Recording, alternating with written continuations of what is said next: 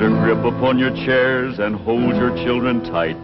A mighty feud is starting and you'll see it all tonight. The Clampett clan is fighting mad, their honor's been besmirched. Sweet Elly May's been courted, but the darling ain't been churched.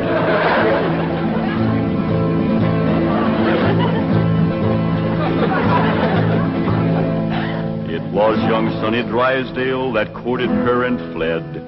And now the Drysdale family will feel hot Clampett lead. 'Cause stranger, you don't trifle with a hillman's daughter fair, or you will face his rifle and he'll deeply part your hair.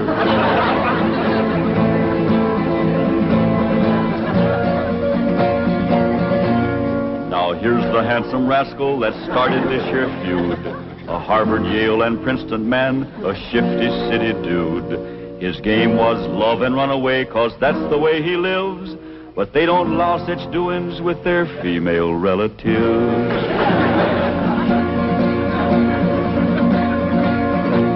So now they're on their way next door, loaded up for Baer. And if my name was Drysdale, I'd be getting out of there. 'Cause mountain justice does demand that when a wrong's been done, the kin of him that done it must also face a gun.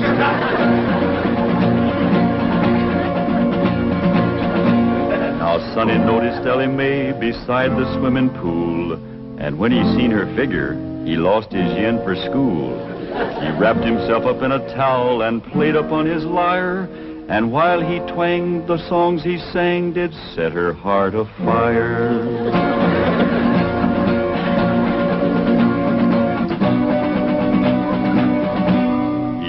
His fancy auto up and took her out to spark, and all alone, unchaperoned, he kept her after dark. He took her in the parlor and he taught her to be grand. He showed her how to walk and talk and tried to kiss her hand.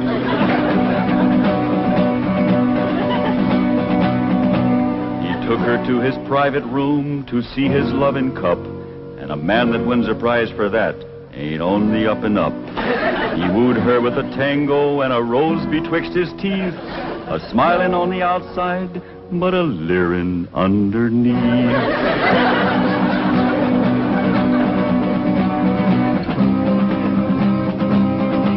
They even had a wedding dance and he joined in the fling. He brought along his dancing shoes but didn't bring no ring. The Clampetts was a planning for a wedding in the Vale, but they was duped. He flew the coop and went running back to Yale.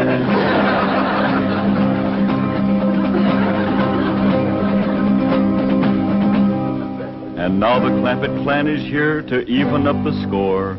I wouldn't want to be the man who opens up that door. You'll have to face their fury, on revenge they are intent. And if his name is Drysdale, his life ain't worth a cent. Butler fella. When will you Clampetts learn there are no possums to hunt in Beverly Hills? Ain't possums we's after, it's Drysdale. Well, they're not at home. Mrs. Drysdale returned to Boston with Sonny, and Mr. Drysdale's at the bank. Let's shoot him. There ain't gonna be no shooting unless it's talk first. When will Mr. Drysdale be home? Not until late this evening. That's talk enough. Let's go to shoot. Now, Granny, you can't shoot an unarmed man. That's right. I lost my head. Here. Now, when Jethro counts 3, we go at it. 1, 2. Now, hold on. Mr. Butler here ain't done us no wrong. He's one of their clan. I said there ain't gonna be no shooting unless it's talk first. I'll speak to Mr. Drysdale. Thank you kindly, Mr. Butler. Yes. Thank you very kindly, Mr. Butler. Why didn't you ask him to dance with you? I was ashamed of you in front of these young'uns. Is that any way to learn them feuding? It takes my family to know how to feud. Why, we drove the Botkins clean out of Napoleon, Tennessee, chased them off, burnt their shack, and shoveled their footsteps off the path. Hot diggity dog. That's what I call feuding. I'm sure proud to come from a family like yours, Granny. That's the Moses family. Too bad our blood is being thinned out, cooled off, and watered down with the Clampett blood. Now, Granny, you just simmer down to a boil. I'll see the right thing is done by my daughter. Jethro, you drive me down to the bank. Drysdale and me'll have a man-to-man talk. Ain't you about a man and a half short?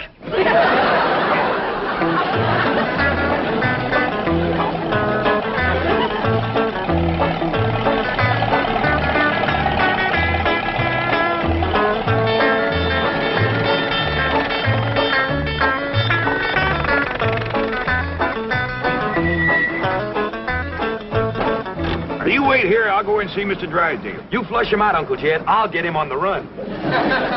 Now, who told you to bring that? Granny, she says there's got to be one fighting man in the family. You just drive around a while and cool off. Pick me up here in about a half hour. Okay, Uncle Jed.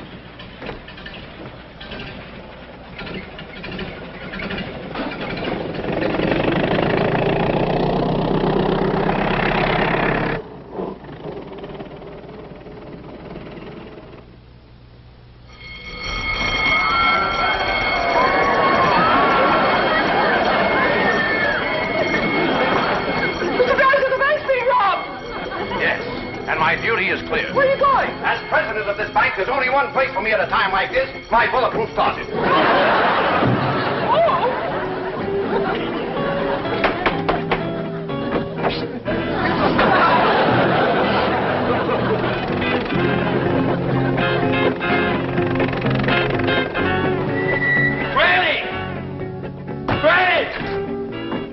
Granny! Elly May! Come quick! They captured Uncle Jed! Granny! Jethro says they got Paul. Come on, Granny. The Drysdales got Uncle Jed. I dropped him off at the bank, and when I come back, they carried him off somewhere. Ambushed him, that's what it was. That butler feller. He told them he was coming, and they laid a trap for him. What'll we do, Granny? Eye for an eye and a tooth for a tooth. They took one of ours, we'll take one of them. Where's your gun, Jethro? I give it to Uncle Jed. I reckon the Drysdales got him. We lost the first battle. They took our leader and our best gun. But we ain't lost the feud. Come on. Jeb Stewart says, when they think they got you licked, attack!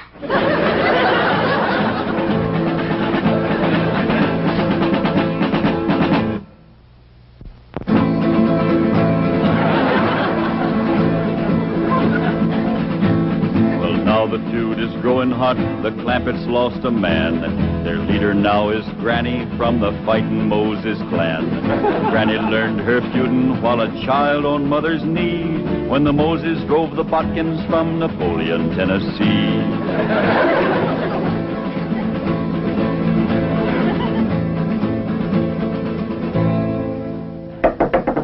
Now, Jethro, when he opens the door, you grab him. Elly, hold his gun. Yes? Okay, Granny, let's go. Cut me down. Put her down, Jethro. We don't want her. Who don't? We don't. What's going on? There's a feud going on. You know something, Elly? Feuding's fun. Jethro, put her down. They got one of our men folks. We're going to take one of their men folks. How about we take her along as kind of an extra? No, not unless they captured one of our women folks. Elly May, you go in there and surrender. I ain't going to do it. Jethro, put her down. How about I towed her as far as home and then let her escape? A little at a time. Wait, what's the meaning of this? He's the one we want. You towed him, Elly. My arms is full. Jethro, put her down before I take you to the woodshed. You look awful busy, Granny. Maybe I should go to the woodshed and wait for you. I think I'd better call the police. Stop in your tracks while you're able to make them. Now you turn around. Walk towards our house. I refuse to take one step. Now, you want to walk or you want to limp? You better run in the telephone, please. Never mind her, Jethro. Shoot the telephone wire.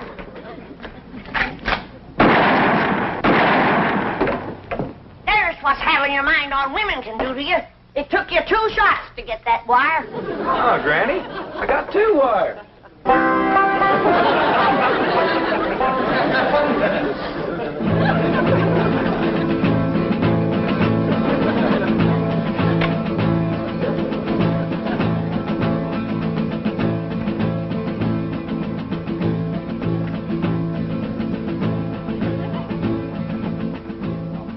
Good work, Lieutenant. You've apprehended what is obviously a very dangerous criminal. I'm coming over and personally hand the reward money to you and your men. What's that? Oh, just to you. Very well. Miss Hathaway, perhaps you'd like to drive me over to police headquarters. You're interested in psychology? I'm completely intrigued with the subject, but what's the connection? The fellow who tried to rob our bank must be a complete nut. They've got 2 psychiatrists with him. What are his psychotic symptoms? He claims to have $25 million.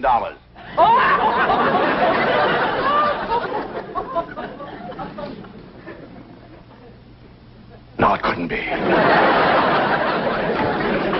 I keep telling you and telling you, I got $25 million in Mr. Drysdale's bank. No, you didn't. They caught you before you got a penny.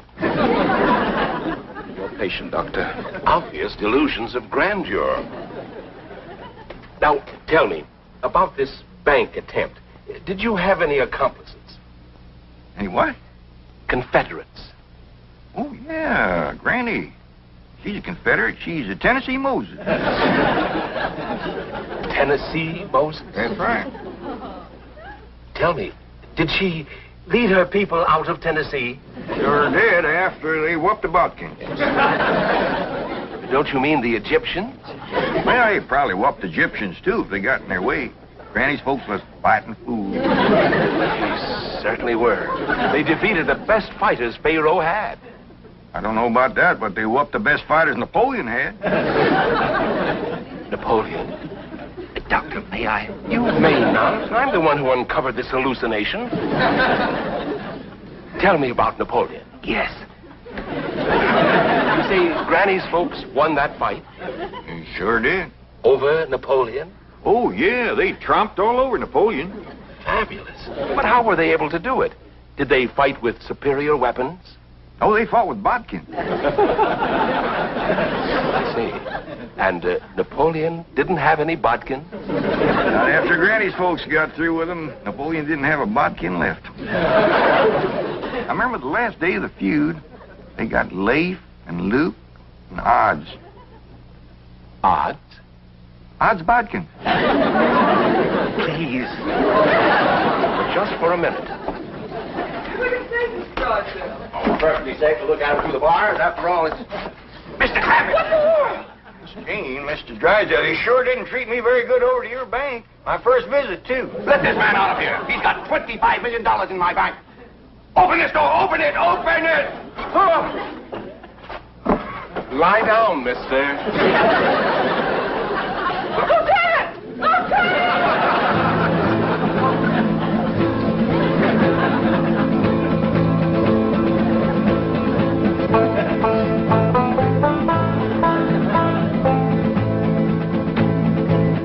Got the prisoner all tied up, Granny. Good. Can I go back and get the other one now? No, you can't. You keep your mind on your feuding. Close the gates. Yes, ma'am. Throw up the barricade. Yes, ma'am. Good. Here. You walk sentry while I check the lookout. Elly May! Any sign of the enemy yet? Not yet, Granny. All clear. Sound the alarm if you see a Drysdale coming. I will, Granny.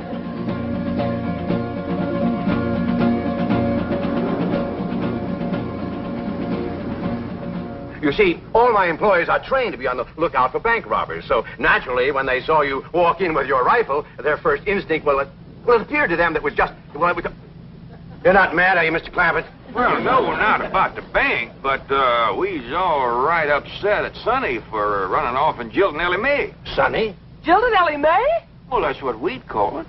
He sparked her for 2 weeks running. Took her driving, dancing, held her hand, kept her out past dark. Back where we come from, that's just the same as saying, will you? Provided the girl is 12 or better. Mr. Clampett, you have my word of honor. I had no idea that Elly May or it took Sonny seriously. Now, the moment we get to your house, I'm going to telephone Sonny in Boston. Get him on the first plane, and he'll be here tonight to propose marriage to Elly May. Well, now, that sure is going to smooth Granny's ruffled feathers. She's been madder than a barefoot centipede standing on a hot rock. She'll be happy when we get there. Yes, bless her sweet little heart.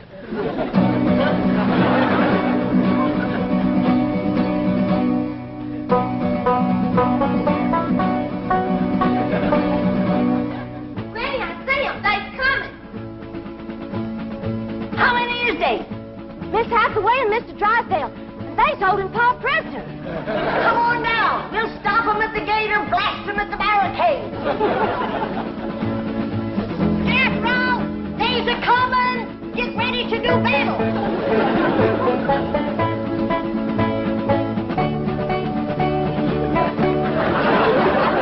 Bare your head in the presence of the stars and bars. They's getting to the gate. Take cover. Everybody inside. We'll shoot at them through the porthole.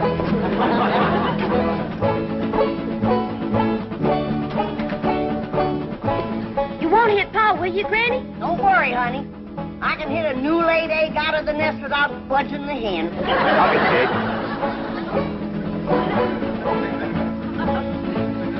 Stop where you are. Stay right there.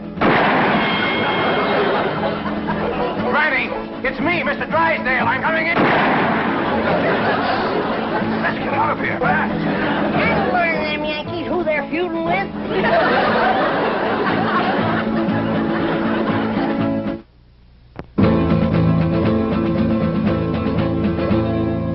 Now here's the Drysdale mansion where he's fleeing like a rat, since Granny put a bullet through his $20 hat. But even here he can't escape the scourge of Tennessee, 'cause she's got Elly spying from the tip-top of a tree. Granny, they took Pa over to the Drysdales' house. Come on down. We'll go get him.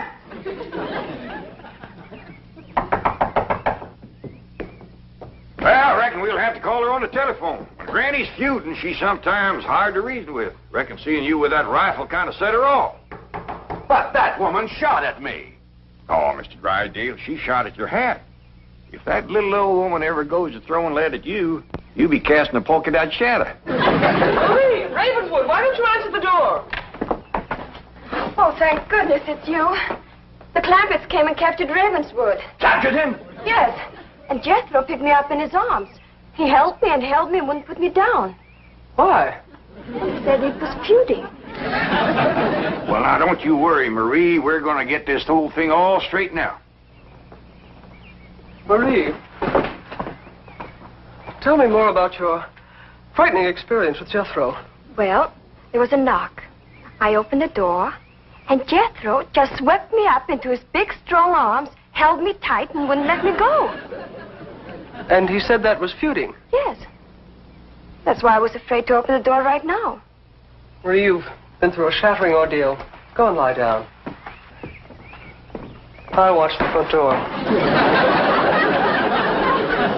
Come on, Jethro. We're going back to the Drysdales' house. Hot diggity dog. That's the part of feuding I like. We're taking you with us, Mr. Butler.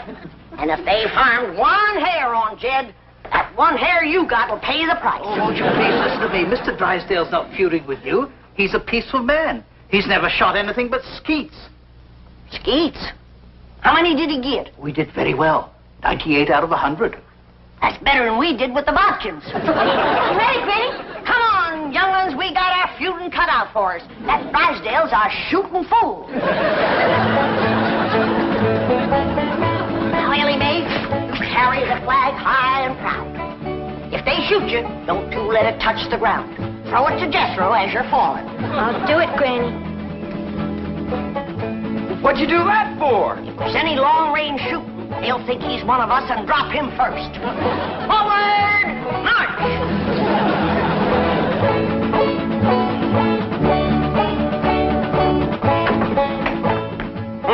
No wonder the phone wouldn't work. Marie said Jethro shot down the wires. Well, we can go next door and use the miller's phone. Yep. Been cut with a rifle bullet. Kind of ragged, though. Jethro must have been upset. That's bad shooting to cut those little wires with a rifle? Why, when that boy puts his mind to it, he can pick a gnat off a plate of grits at 500 feet in a heavy fog. I'm the only one who can outshoot him. Except for Granny and Elly May. Well, what skeet shooters you'd make. What's skeet? Oh, they're clay pigeons. That's what I shoot. Clay pigeons? Oh, it's wonderful. I love it. Your wife must be a first-rate cook.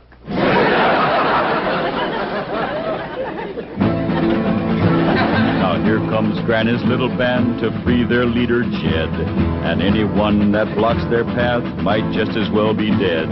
For though their numbers may be small, the flag that leads their way is the flag that led Pickett's charge at Gettysburg, PA.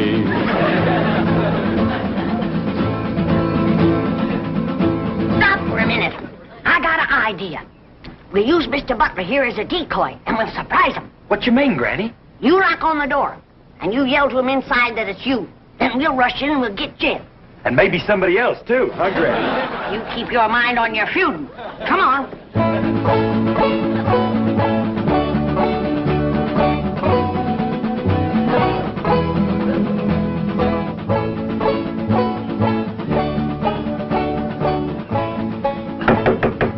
It's me, Raymond. Open up. Marie! You may open it. Nothing to be afraid of. It's just Ravenswood. Step aside, decoy. Elly, you guard him. Jethro. When they open the door, we'll rush him.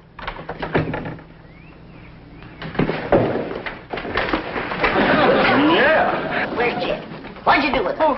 Talk fast. Oh, he's not here. He's next door with Mr. Drysdale. Search the house, Jethro. Jethro! Jethro! Yeah, Granny? Put her down. She's light as a feather. Put her down and go look for your Uncle Jed. Now go search the house. Jethro, you're unfamiliar with the place. I'll show you around. What'd you do that for? A feud is a feud. Granny, here comes Polly, Mr. Drysdale. I'll pick that varmint off like I picked a bodkin off a rail fence.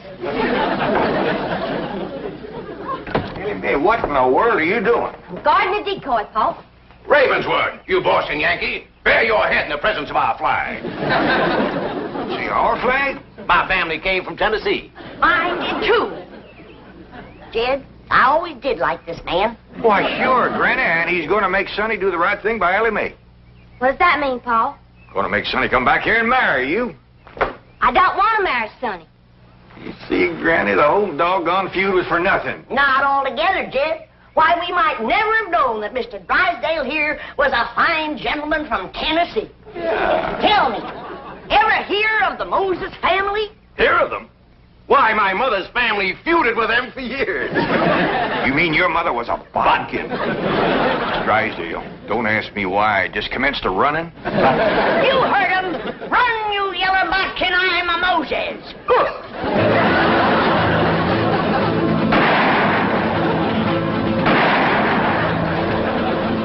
For a city feller, he sure can run. Like a scared rabbit. Well, let's go home. Put her down. Oh, listen, Granny. I heard you and Uncle Jed talking about what to get me for Christmas. This here will save you shopping. Oh, you can't take her home for Christmas. Now put her down. One of these days, I got to have a long talk with this boy.